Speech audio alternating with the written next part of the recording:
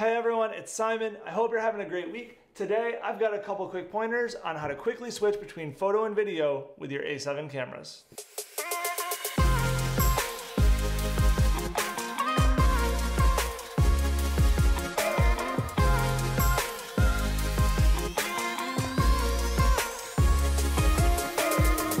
I know everybody's got their own unique way that they love setting up their cameras. And for me, I like to have all of my A7 cameras matched perfectly because it allows me to be more efficient while I'm shooting out in the field.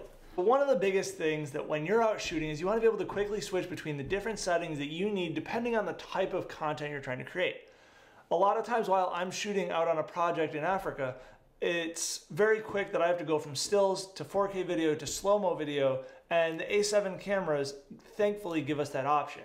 The ability to have settings memory recall, which is a standard feature in the Sony A7's camera, is a game changer.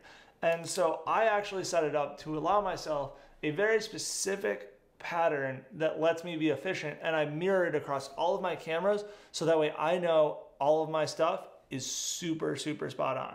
So how do I do it? Well, if you look right here on the dial, you've got your 1, 2, and then you've got memory.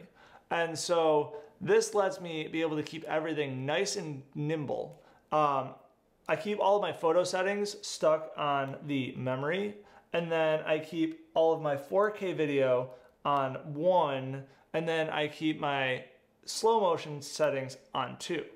And so what that allows me to do is usually if I'm going from video to stills, I'm going from 4K 24 frames a second. And so I'm gonna pop that up and we're actually gonna go to it. So now you can actually see what my settings are. So I keep my first memory recall is actually in 4K 24 frames per second, 100 megabits per second.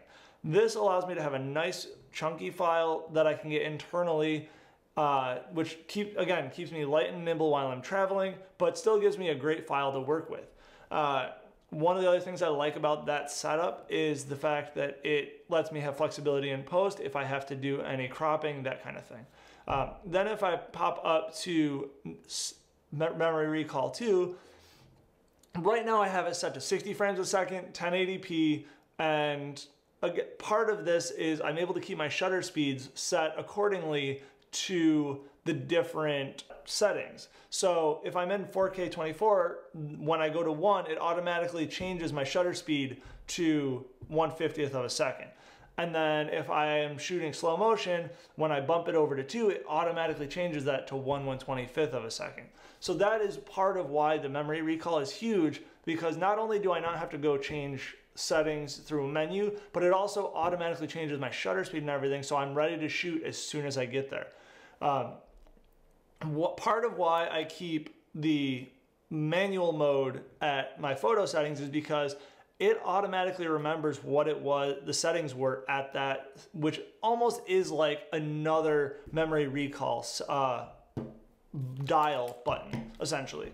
And so that is huge for me because yes, you have the other 4 slots that you can button over to, but if I just have to spin the dial, it allows me to be that much more efficient without having to do one more thing, which can be the difference in my line of work of capturing the shot or not capturing the shot. So that is huge for me with that. The memory recall has the ability to do, I think, 4 extras on top of the 2 that have the dial. But again, you have to button over to the right thing, make sure you get it, and so on and so forth. It can be a little bit of a hassle. Whereas keeping it with just dial spins makes it so much easier, so much more efficient, and it just works really well for me. And one of the other things is I keep my picture profiles locked on all of it. If I'm going into a new project, I make sure, because it can change your picture profile in the memory recall, make sure that your picture profile matches across all of them, just so that way you know that all of the settings are going to match perfectly so your look fits across everything. Certain projects I have required different settings.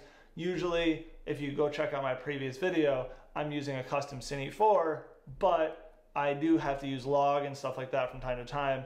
So that is what I do to stay super light and nimble and quick when I'm changing between photo and video modes.